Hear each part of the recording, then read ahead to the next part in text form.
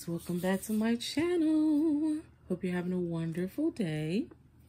I just wanted to come to you guys and share a few coins that were gifted to me, and just spend some time with you guys looking at some coins that are kind of interesting to me. I know they probably don't have much value, but they look really good, so I just thought I'd share them with you guys. This one is the first one, and it had on here JCPenney celebrates American style, which I thought was pretty cool. And this is the coin, and there it says Liberty Trade bronze on it. And it's a very pretty coin, as you guys can see. Pretty thick. Nice looking coin there. I don't know if maybe you can comment below. Let me know if you guys have seen one of these before, or maybe if you have one of them. But I just thought it was a pretty cool coin. So it just goes in here like that. And then it slides back in the protective cover. And that's how it was, like that. All right, guys. So the next one we're going to look at, it says here, first to fly over the South Poles. So it says coin shop on there. It says at the top, bird so-called $50. I think that's what it says there. And you know, if I can open it up somehow, maybe, or maybe not. Oh, let's see. But it's just a $50, so and this is what it says on the other side. To commemorate the achievement of the Byrd Antarctic Expedition 1928 to 1930. So that's what it says on the back. And I can't make out the little writing on the top, but it's a pretty cool coin. So I hope you guys can make it out really good. But yeah, that's another one that's pretty cool. So let's see, put these right here so you guys can see the two. All right, so the next one I want to share with you guys.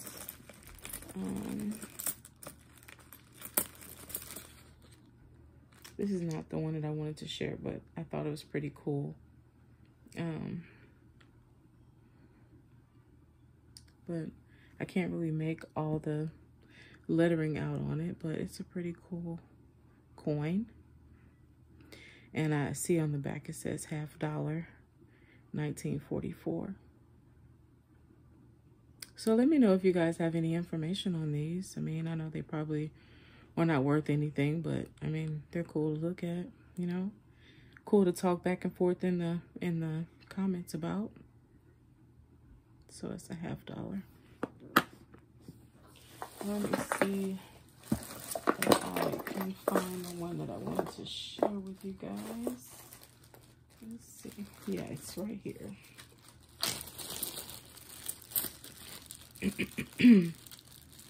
This is the one that I wanted to share with you guys that I thought was pretty cool. It is a silver penny. Hope you guys can make it out really good. And it says 1943 on it. And that's what it looks like. I just thought that was pretty cool. It just says 1 cent on the back. Pretty cool. Can you guys make it out? That's what it looks like. So I thought that was pretty cool. Wanted to share that with you guys. And here's another one.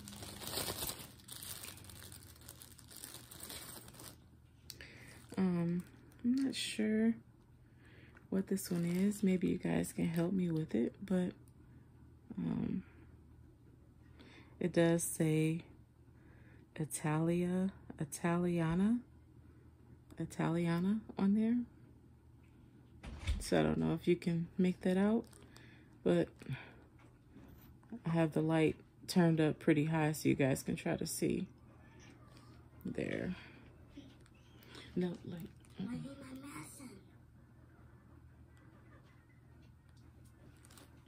all right, so that's that one. So I hope you guys can see it. And then on the back, it just has like a tree branch and like a soldier or something like that. Hope you guys can make that one out.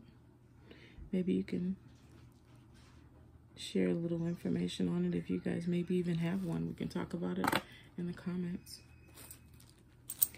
All right, so this one that I had was a little bit strange, and I'm not sure